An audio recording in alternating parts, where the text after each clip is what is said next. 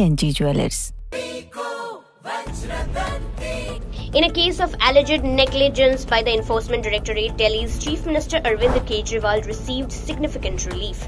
The Rouse Avenue Court in Delhi granted him bail on a personal bond of Rs 15,000 and a surety bond of 1 lakh, eliminating the threat of immediate arrest. The court order came after Kejriwal was summoned to appear on Saturday regarding 2 cases filed by the ED. He attended court for the first time in liquor scam case but was granted bail by the Rouse Avenue Court under Section 174 of the IPC. Further proceedings in the case are scheduled for April 1st with no personal appearance required from Kejriwal.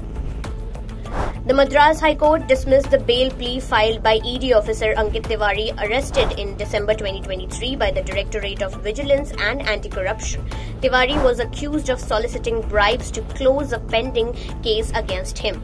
Earlier, the special court rejected Tiwari's bail plea, citing his ineligibility under CRPC Section 167 due to a Supreme Court stay on the investigation. Tiwari subsequently approached the Madurai bench of the Madras High Court for reconsideration, but his bail plea was rejected on Saturday.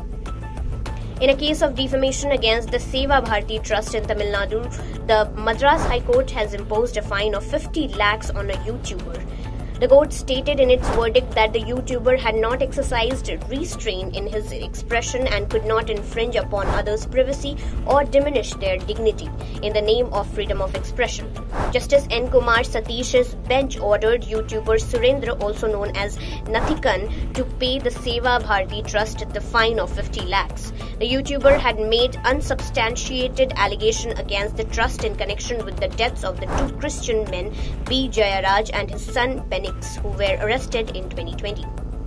Former Telangana Chief Minister K. Chandrasekhar Rao's daughter K. Kavita was arrested by the Enforcement Directorate from her residence in Banjara Hills in Hyderabad on Friday in connection with the Delhi liquor scam case. She was presented before the Rouse Avenue Court in Delhi on Saturday, where she was remanded in ED custody until March 23rd. The ED presented evidence to Special Justice M.K. Nagpal, stating that Kavita had sufficient evidence related to money laundering under the Delhi excise policy. The ED requested custody of Kavita for 10 days. However, Kavita's lawyer argued against her arrest, citing that the matter is pending in the Supreme Court and the ED had previously undertaken not to arrest her. After hearing the ED's plea on Saturday, the court remanded Kavita to ED custody until March 23rd. AIMIM Chief Asaduddin Owaisi has approached the Supreme Court against the Citizenship Amendment Act. On Saturday, Owaisi filed a plea in the Supreme Court urging for an immediate halt to the implementation of the Act. He argues that the CAA is intrinsically linked to the NRC and aims to target Indian Muslims. Additionally, the Kerala government has also moved the Supreme Court against the CAA. Kerala seeks to block the implementation of the Act and the Citizenship Amendment Rules 2024. Previously, various organizations and several leaders, including the Muslim League, had filed petition against the CAA in the Supreme Court. On Tuesday, March 19th, the Supreme Court will hear all the petitions filed against the CAA together.